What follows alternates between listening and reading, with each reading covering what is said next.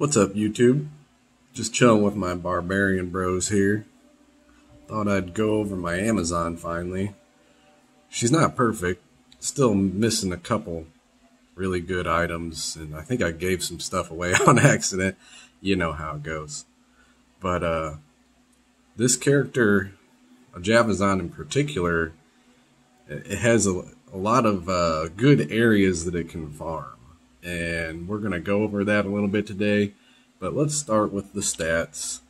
I need to respec, but you only want enough strength and dex for your gear. Max vitality, nothing in energy. Obviously, I don't know why I have that much strength. I don't think I've ever respec'd this. She's level 90. I don't even think any of this gear requires that much strength, but here I am.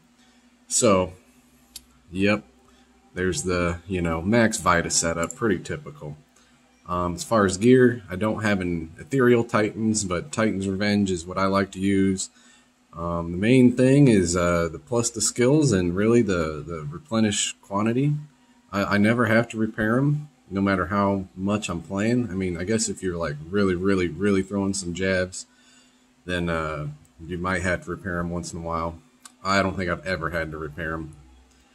For the helmet, I got a faceted Griffin's Eye, negative lightning resistance on enemies and plus lightning skill damage for you. And it's got one of the skills, faster cast rate. It's the go-to for your Javazon. Mara's for resistances, which mine are pretty laughable right now. But I found that I don't really need the resistances like crazy. Pretty good survivability the way I am. I don't really, I'm not letting monsters get too close to me. They're all dying so quick it doesn't even matter. Shield, this is kind of my little style point shield. It's a 4 lightning faceted monarch, and just look at those stats. More negative enemy resistance, and more lightning skill damage. Right now I'm using Enigma. A Chains of Honor would probably be ideal. I think Chains of Honor has some resistance on it. That's probably why my resistance is so low. I ended up putting a Chains of Honor on one of my new sorceresses, and I just haven't got another one. The Enigma's good though. It's so much easier to teleport versus running everywhere. So that helps out a lot. Sandstorm Trek boots, faster run walk, some strength and vitality, yada yada. Pretty typical.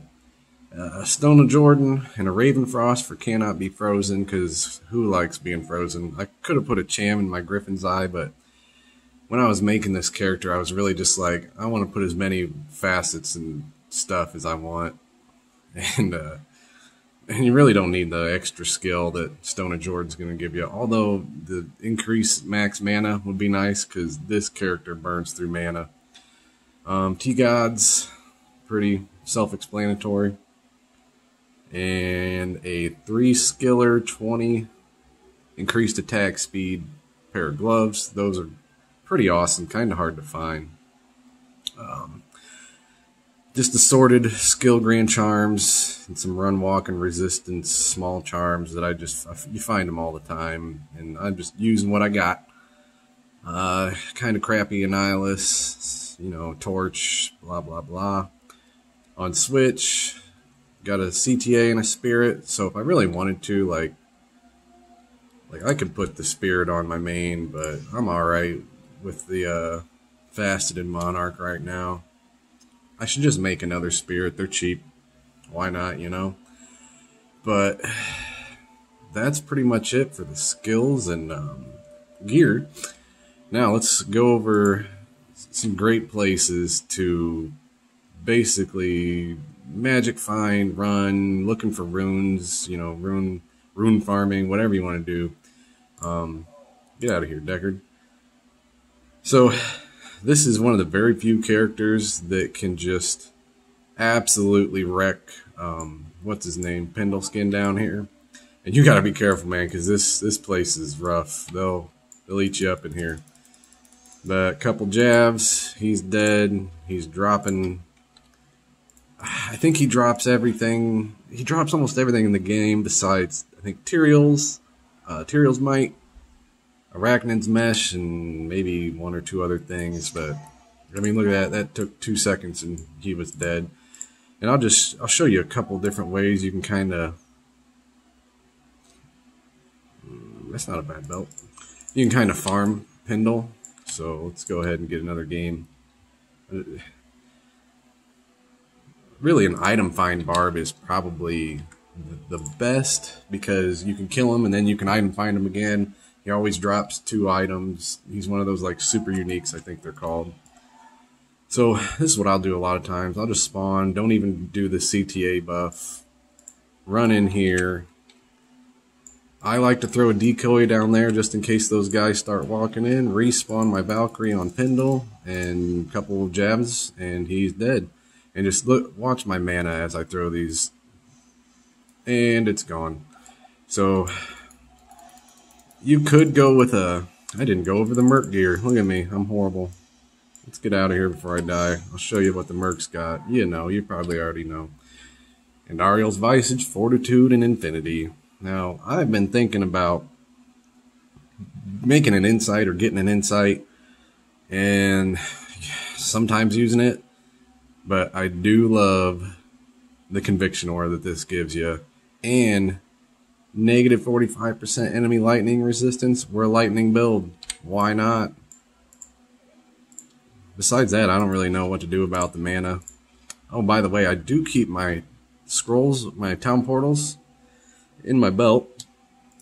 Yeah, you can only carry 4 and it takes up a potion slot. But it makes it so I can get a couple extra small charms or whatever in there. Which, do you really need it? I don't know. Depends on your build. I do it, once I get to level 90 with my characters, I usually get rid of my tome and just run them in my belt. Another nice thing is I can just hit 2 now and pop up a town portal instead of, you know, coming into my inventory and right-clicking on something, missing it, and, you know, just saving a little time here and there. We'll do a couple more, and then, we'll make a cow game,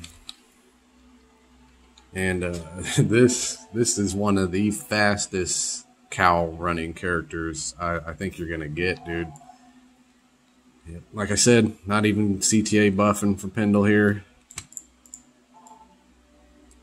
I prefer to throw my decoy down right there at the door, throw the Valkyrie down on Pindle, and 2 or 3 jabs, and stuff is dead. That's a pretty nice belt. Yeah, it's not really that nice. I lied. That's a shit belt.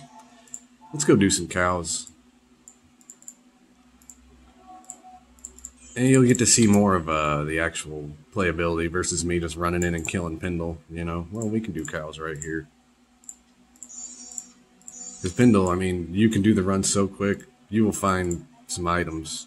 Oh, yeah. Get out of here. You'll find some items doing Pindle, and it's just quick, it's easy.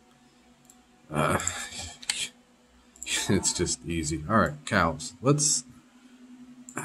When I'm playing by myself, I like to try to find the king so I don't kill him. Whoa, whoa, whoa. Now for cows, I will CTA buff. Oh, don't die. Get that buff. And, I mean, you're just wrecking cows. I'll kind of go over the skills here in a second, but I just want to show you a little gameplay to just show you exactly how, ooh, circle it, exactly like how much damage and area damage this character can put down. Trash. Alright, skills real quick. Nothing in bow skills. Passive and magic. I put 1 skill in everything. Dodge, avoid, and evade. Some people, they don't like using those.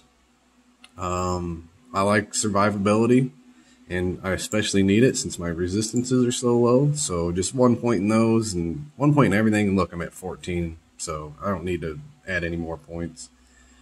Pierce is great because as you're throwing your javelins, or your lightning fury javelins. They will actually, every time it pierces and hits another target, your fury will release another 48 bolts potentially, and that's where you're getting so much damage. Is you hit a stack of cows, it goes through 3 or 4 of them, and you're releasing 100, 130, 140 bolts, whatever. And it's just like the numbers don't look too crazy as far as damage, but it's wicked, man. One in the Valkyrie, she's a total tank, a hog of a tank. Between him and your mercenary, they're just, it's tank city out there. For javelins, I put, like I said, I need to respec. I think I've got some points and some skills that I don't need the extra points in from, you know, when I was starting this character in normal mode. But 1 into jab, nothing into impale, nothing into fend. Maxed power strike, maxed charge strike, maxed lightning strike, maxed lightning fury, 1 point into poison javelin, 1 point into plague javelin, and I'm trying to get the lightning bolt maxed just to have all the synergies for my lightning fury. Because if you look, power strike, charge strike, lightning fury, lightning bolt, they're all synergies to each other. And it's literally impossible to max 5 skills out. That's 100 points. So you can only be level 99. And plus we want, you know, our passive and magic skills. So I need to respec and get some more points in the lightning bolt. That'll just pump my numbers up a little bit. But honestly, you can do pretty good the way it is. If I'm being for real. When I'm doing single targets like Diablo, I will use the charge strike, which is just a jab attack, but it does some serious damage. It does more damage on a single target than your lightning fury, that thing.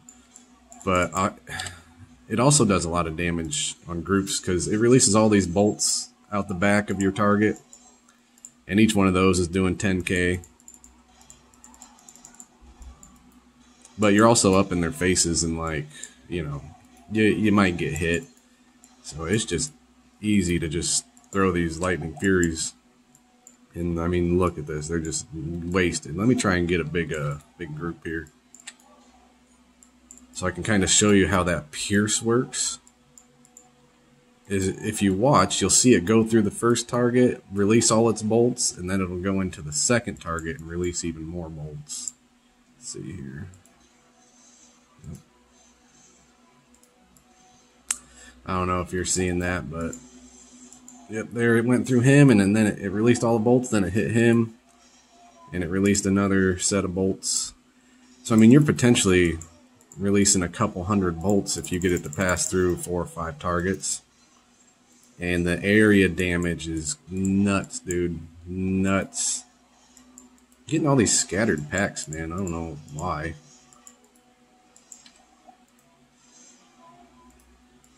Now, yeah, it can suck when you're dealing with lightning resistances. One thing you can do is you can bring up, what is it, the jab.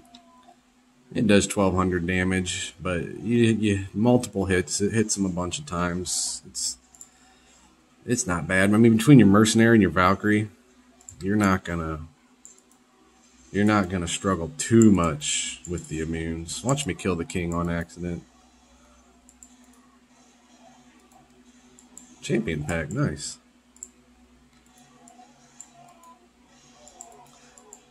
And I'm just eating through my mana. That's the way she goes.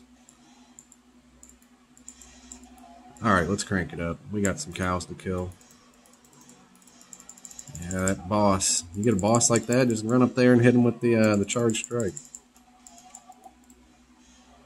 I'm always picking up super mana pots anytime I see them. When I'm playing this character, she's hungry. Like I said, that could be fixed with an insight, but then you're going to lose all those conviction aura benefits and lightning enemy lightning resistance benefits on the Infinity. Oh, there's the Cow King.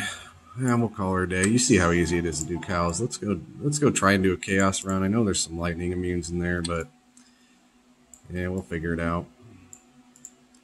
Quick chaos run, and then we'll call her a day. This was probably, back in the day, this was the third character that I really got into after the Necromancer and Assassin. And I just had a blast with her. So much fun, and it's so satisfying seeing all the lightning bolts fly around. I love it. It's cool. God, I'm getting hit with some elements. And my buff wore off. Buff. Let's go. Let's just get up in here and do this. Try not to die. If I die, y'all can laugh at me. I don't care. It happens. I mean, even the Stormcaster guys, your Infinity is going to break their immunity as long as your mercenary isn't like lollygagging somewhere too far away. So you see, as soon as they get the Infinity on them, or the Conviction Aura on them, they're dropping. And just look at that. Clear speed, man. Clear speed is nuts. Dropping like flies. These Venom Lords don't stand a chance.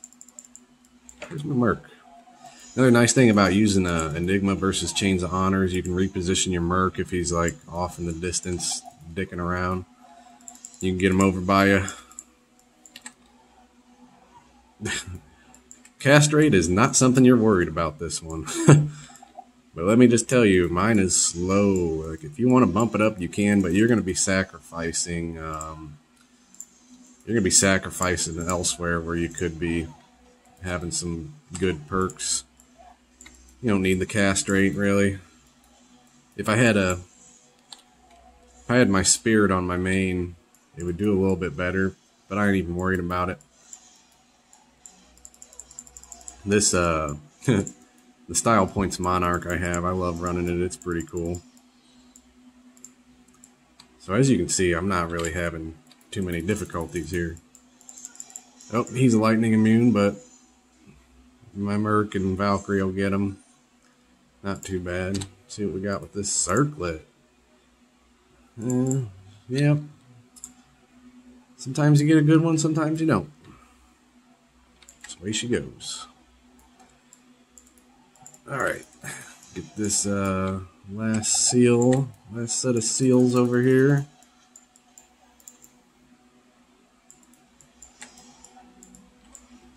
Like I said, you could use the Chains of Honor. It would help you out a lot. It's going to bump your resistances. I think Chains of Honor has, it has a bunch of resistances on it. What is that? Man, I haven't seen that item in a while. Alright, let's get over to Diablo. Now, I'm not going to use Lightning Fury on Diablo, single target. I am going to use my Charge Strike, my little jab. You one-hit him, dude. It's wild.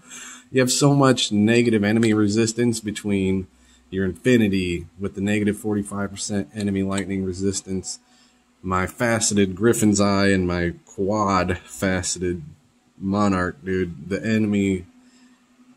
the resistances, they're like negative 100, probably. I don't know. That's just a guess. But there's the Javazon. She's fun. She likes to drink her mana pots. And you can go a few different ways. You could go with the Chains of Honor. You could put a Spirit instead of the Monarch, because I know it takes a while.